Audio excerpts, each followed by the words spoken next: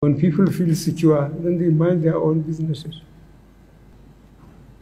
Now, the ball is in your court, in the sense that I try to make sure elections are free and fair.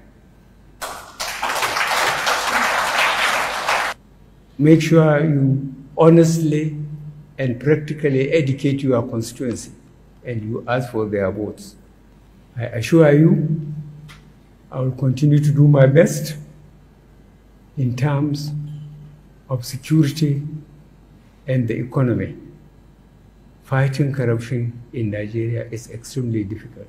It's so sophisticated.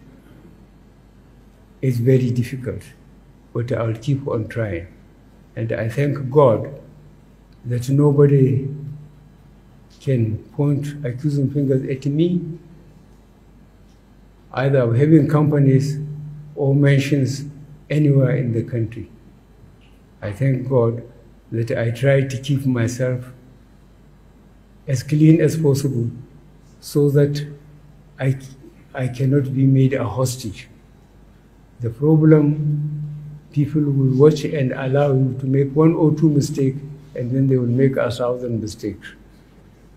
I will do my best to make sure that Nigerians that try hard succeed in their efforts. I thank you very much. And Governor of Imo State, I cannot thank you enough, but I will be careful with your future invitations. Thank you very much.